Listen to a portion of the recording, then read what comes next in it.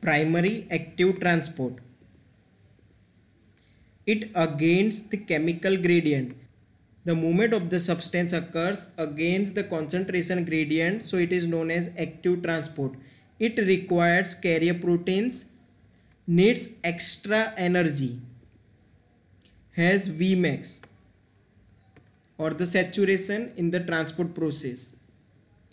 Types: primary active transport and secondary active transport. In the primary active transport, there is a sodium potassium pump, calcium pump. These are the examples of the primary active transport. And in the secondary active transport, there are two types: co-transport and the counter-transport. Co-transport means substance movement occur in a single direction. Both the substance will move in a single direction. And counter-transport means the substance movement occur in the opposite direction.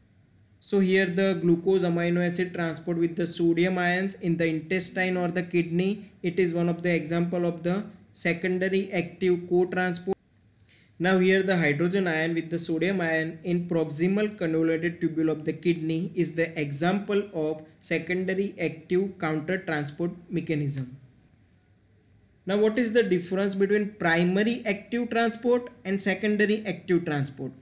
In the primary active transport, the energy is derived directly from the breakdown of the ATP, and in the secondary active transport, the energy is derived secondarily from energy that has been stored in the form of ionic concentration differences between the two sides of a membrane.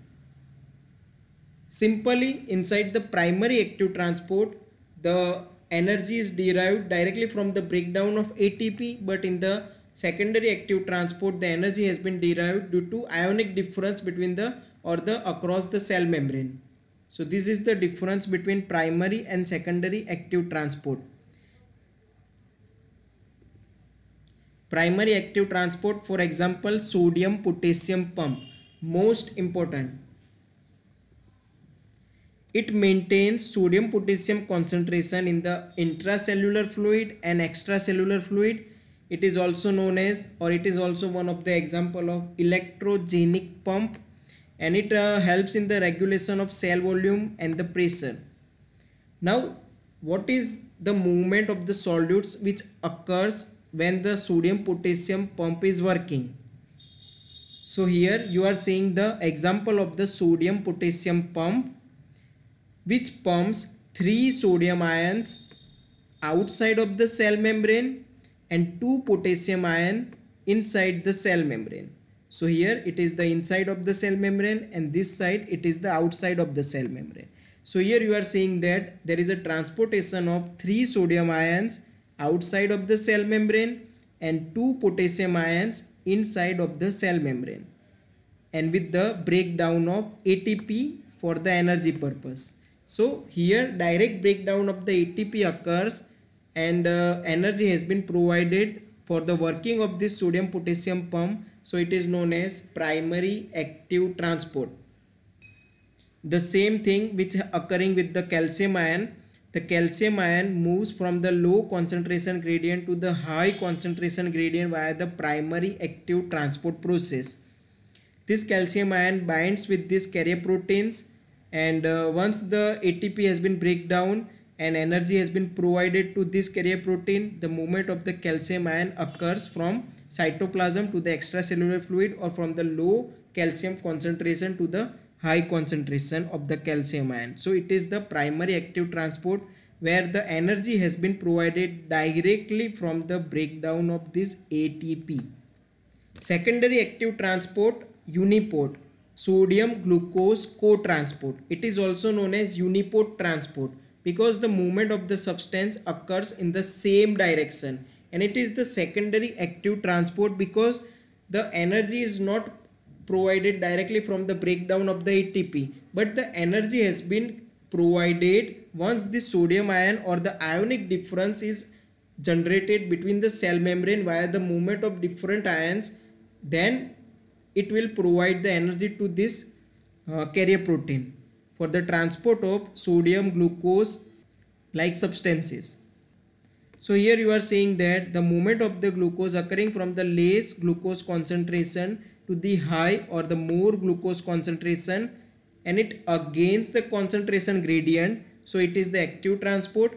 But here the energy is provided via the difference or the ionic difference across the cell membrane, so it is the secondary active transport. Here energy never been provided via the breakdown of this ATP molecule.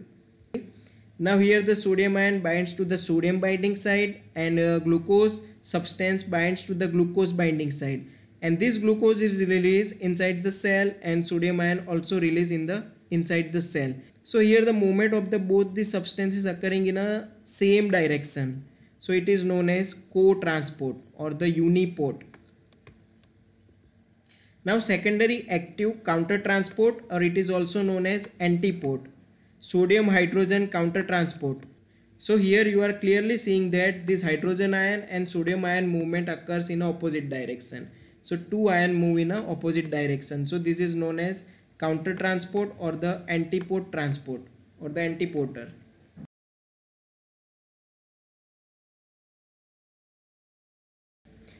Osmosis and osmotic pressure. What is osmotic pressure? Amount of pressure which is required to stop the osmosis. So here we are putting the semi-permeable membrane, we are filling water in this section, and we are filling non-diffusible substances, for example sodium chloride solution in this area. Alright, and what will happen? There is a movement of the water across this semi-permeable membrane is occurring. Now what is osmotic pressure? Amount of the pressure which we have to give from this side to stop the movement of the water across the semi-permeable membrane. It is known as osmotic pressure. 1 osmol is equal to 1 gram mole weight of a solute. So what do you mean by 1 osmol? It is the 1 gram mole weight of the solute. Normal osmolarity of extracellular fluid is 300 milliosmol. Now what is the difference between osmolarity and osmolality? Osmolarity means 1 osmol of solute in 1 liter of water, and osmolality means 1 osmol of solute in 1 kilogram of water. So this is the difference between osmolarity and osmolality. In the osmolarity, 1 osmol of solute in 1 liter of water, and in osmolality 1 osmol of solute in 1 kilogram of water. Now what is 1 osmol? It is the 1 gram mole weight of a solute. The osmotic pressure extent depend upon the number of particles and not by the mass of the particles. The movement across the semi-permeable membrane occurs in the osmosis. It depends only on the number of particles. It never by the mass of the particles. Now the tonicity and the normal cell volume. How the cell remains in a same volume status. When the intracellular fluid 300 milliosmol, so it is a non-penetrating to any type of solutes. So it is known as isotonic, because the extracellular fluid concentration and the intracellular fluid concentration is same. So there is no any type of movement of solute across the cell membrane. So here there is no any type of change occurring inner side of the cell and outer side of the cell substances or the solutes.